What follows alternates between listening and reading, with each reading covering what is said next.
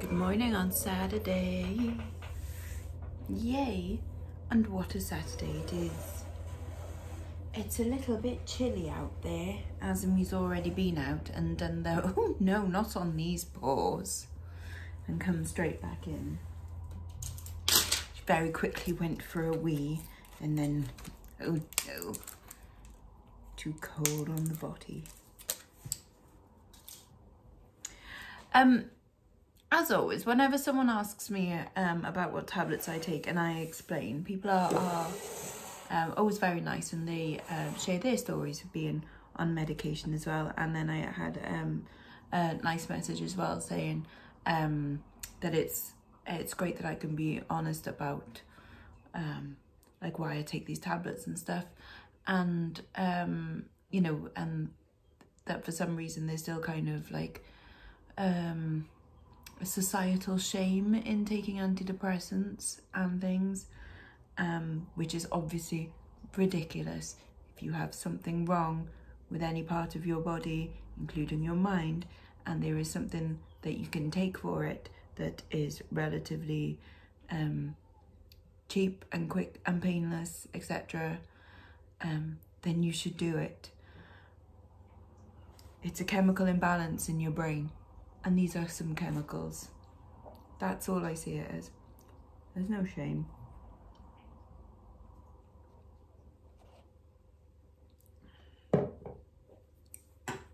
I mean, what is the shame is, you know, the trauma and the conditions and the nature and nurture of mental health conditions. Those are the shame, but they are not my shame, and they are not your shame if you have them either. Anyways, today started off with a good sale.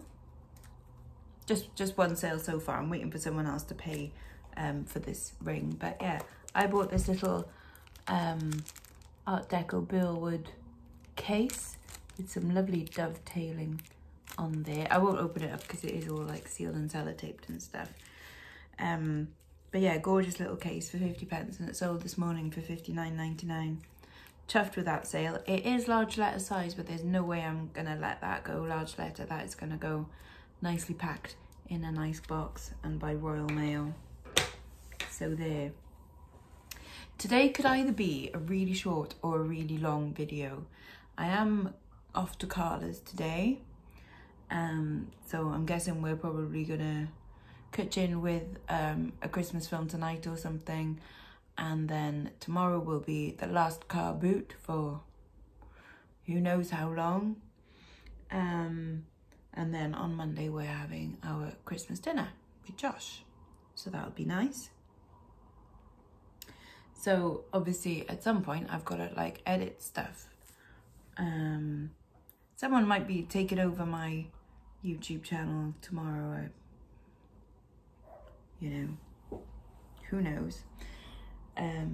But for today, it might just be this and some calendars, or I am waiting on a delivery of some jewellery, but it's Hermes that it's meant to be delivering, and my regular Hermes guy appears to be off. Hope he's okay. But yeah, so there could be some of that on it, or it could just be this. I don't know as yet, because obviously at some point I've got to kind of make that call and go, right, well, actually I'm off. So, yeah. Anyways. Oh, I do have a cool story. Cool story, bro. Right. So, I had this pair of earrings. I've taken them down now, because in my Sparkly Things video, not video, group, I posted just this thing about how someone found this brooch, this like gold brooch that's like however many hundreds of years old, and like how awesome is that, like the history of it. And just coincidentally, I had some of these like Celtic design earrings on my store, and like we do always wonder about like wouldn't it be cool to know some of the history of these things and stuff like that? Like, isn't that awesome? Someone messaged me about these earrings, and I'll read out the whole, like, the chain of messages on eBay about them. These aren't on sale on my eBay store now, because I'm sort of like, do I keep them now? I might keep them now that I know they're a part of their history. It's kind of a bit cooler. But anyway, so there's this guy, he's called Buckle Shop on eBay, if you want to check him out. He's in Seattle, Washington, though, in America. However, says, so he messages me going, those are supposed to be Celtic style dogs. At least that's what I was intended. My friend and I made them about 25 years ago. So these ones, now I put them down as like just animal, lizard, snake things, but he says they're dogs. And I suppose looking, you can't really see, but like the heads on them are a little bit doggy, I suppose. They remind me a bit of foo dogs. But yeah, it's like, okay, that's cool. And I replied, these actual ones? No way. He said, yes, I recognise the style as well as the method, which was pretty primitive at the time.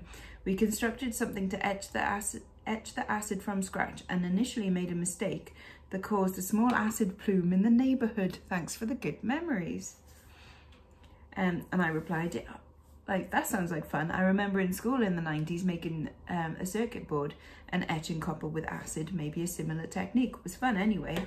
I'll change the title to say what animal it is, although I've actually taken it down now. Are you based in the USA? Pretty cool that you made Celtic designs. Would you like credit in the listing? And he says, yes, that's sort of what we were doing. It was great fun. No need to credit me. I was not in the US at the time. I and 2 other people were renting an old Indian embassy in Chiang Mai, Thailand. $400 a month split 3 ways. We made Celtic and other designs and sold them wholesale to foreign tourists. To add to the story, a huge Californian wholesaler flew over just to negotiate with us. He bought a few $1,000s for samples and stated that he was looking to buy $10K a month, which was a dream come true for us. Before that could happen, he was busted and put out of business for underreporting customs duties. It was front page news in his hometown, and we had just added our roommate from Belgium to the business as he was an artist, and we thought that he would be great for designing. However, shortly thereafter, our new partner took all the money in the bank account and skedaddled, and that was the end of that. Take care. And then I replied, wow, that's an insane story. Thank you so much for telling me. I think I'm going to keep these now that I know the history of them. Hope business has gone well for you since. And he said, take care, Lex, and hopefully you have a great Christmas season. How cool is that? So, like, that's where these come from. These just little pair of earrings have come from this guy and his whole crazy history of his business and wow, just in a little pair of earrings. So cool, isn't it? Anyways, I'll be back soon with the calendars after I've had my coffee. Calendar time. We've got Azumi. Would you like to open calendars, Azumi? Well, maybe you can do that tomorrow, perhaps. Oh, yeah, that's a good girl. Only right. if it's got dreamies in. Only if it's got dreamies in, yes. Well, Mum's just putting kettle on, which is a hint for me to open up this calendar to find out what coffee we're having today. Oh, I didn't realise there was a little booklet explaining them all. With 4 left. Oh well, there we are. Okay. Oh, right. Today's one's La Nueva Montana. Tasting notes of strawberry and chocolate. Let's go, diddly-o. In the cafetiere. And while we're over here, let's see what. I'm not sure how much I can fit into the few minutes between like now and me getting on the train to Carla's, but you know we'll see what we can challenge today. Take an hour. Oh, I can do this on the train actually. To research Christmas traditions from other cultures and what surprised you. Now, what did surprise me is that my brother ever got married for a start. But he got married to a Japanese lady, Aya. Yeah, no, she was called Aya, which is great in Wales. Aya, Aya. And she was saying, well, that this is actually quite common to have just like KFC on Christmas Day, because like they're not Christian over there. They're not. Buddhist. Yeah. Well, and like lots of different. Yeah, exactly. So Christmas to them it's a consumer holiday, which is kind of what it is here, really, isn't it? And so like the shops don't close or anything, but it is a thing now to have KFC on Christmas Day. Because that's why Mark is always just like, oh, I'll just have a roast chicken. I'll just go, you know, chicken and chips. That's what he's used to for Christmas Day. Yeah, that's him. He's quite happy doing that. Because, you know, like how long did Mark live in Japan for? Like, I don't know, a few years. It was quite a while, wasn't it? It was quite a while. But yeah, let's find some other, on the train. Well, we always used to have.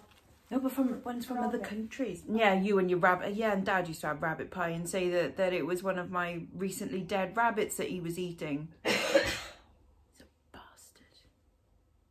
Yeah, but no, but ones from other countries. Like we have lots of German traditions that we think are British traditions, don't we? Like the whole tree thing. That's German, isn't it? Christmas cards, German. No, I don't think they're German. I think. Is it not? I think somebody was fed up of going around wishing everybody a happy Christmas. So it was just like, have a bit of paper through your door. Yeah. Oh, no, one that did shock me is that it used to be on Christmas cards, like pictures of dead robins. Yeah. That's awful. Why would you send someone a picture of a dead robin? Happy Christmas, dead robin. The bloody hell. Weird. Weird, but I'll try and find another couple of weird ones and see if maybe we can do some over the weekend. I think that might be kind of fun. Or, I mean, like, I'm up for getting KFC. Right, our chocky for today. Oh, is my favourite one. Milk chocolate gingerbread man. I'm going to take that on the train with me to have a nom of.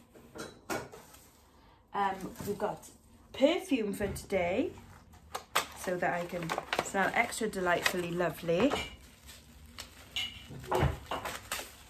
is, oh, it's called Sweet by Lolita Lempica. Lolita Lempica. And une code glosserie oh, okay. Delicieusement transgressive scandaleusement musique. Musqué, sorry. A cherry coca lip gloss. It's a lip gloss? I thought it was meant to be a perfume. Exquisitely. No, it's definitely not a lip gloss. At least I don't think so. Oh, but it is delicious. It smells like cherry liqueurs. Like cherry liqueur chocolate. With a bit of a tang.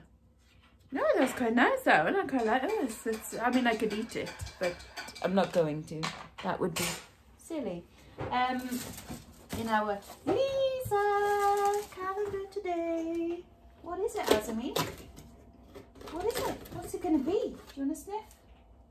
Do you like that? Oh, Azami quite likes it. And what have we got here? What do you think, Azami? Huh? Yeah. We have got a Tassenbrot, a low carb mug bread. We've got sorry, just the German for garlic. Knoblauch. We've got some Knoblauch. Oh, well, there we are. Knoblauch bread. Probably well. Yeah. named. Oh yes, let's try this coffee with notes of chocolate and this chocolate and strawberry and Knoblauch.